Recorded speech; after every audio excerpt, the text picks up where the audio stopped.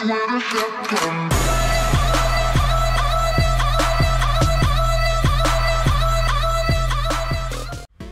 everybody, what is going on? Physics here, back again with another episode of Car vs. Car.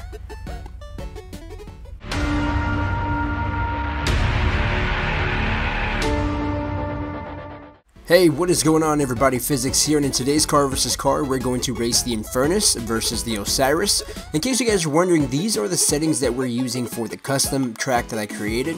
And we're going to be taking off the catch-up and also the slipstream, so that way both cars use their own engines and whatnot, and there is no outside help from the game. So if you guys have never seen the Car vs. Car series, basically the way it is on the custom track or in the airport, whichever one we're doing. Today it's the custom track. We end up lining up two cars that we want to race. These are two supercars right here. The Osiris is on the left, the Infernus is on the right. We go and we throw a grenade, and we see once it blows up, we both go and start off the race. That way would be the fairest way, rather than somebody saying ready, set, go, because the person who says ready, set, go, that's the person who has the advantage.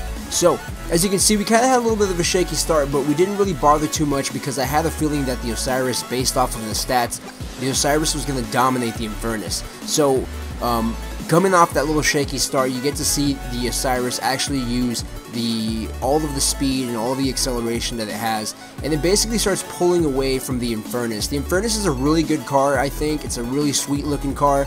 It looks good, and it drives good, but at the end of the day, the Osiris just has way too much power. It's got way too much acceleration, and it has just enough of that top speed to end up pulling away. As you can see, we're a good 5 car lengths away, and we're barely halfway through this track. This is a very, very long track. The reason why I made it this long was because a lot of people say that certain cars, more notably the Adder, doesn't have enough of a track for it to reach its top speed. In this track, there really is no excuse for any car not to reach its top speed. As you can see, we got a real big difference right here in the lead. There's probably easily about what, like a 7-car lead right there, if not more. So anyways, the Osiris, as you can see, much more dominant vehicle, much faster in every aspect of the way. Hopefully you guys enjoyed this video, and hopefully you guys are enjoying the Car vs. Car series. If you guys are, go ahead and drop a like on the video. It really does help out my channel tremendously. Again, thank you guys for all of your support. You guys have been awesome. I can't ask for any better subscribers. Hopefully you guys enjoyed it. Drop that like, subscribe, and I will see you on the next Car vs. Car. Peace. Okay.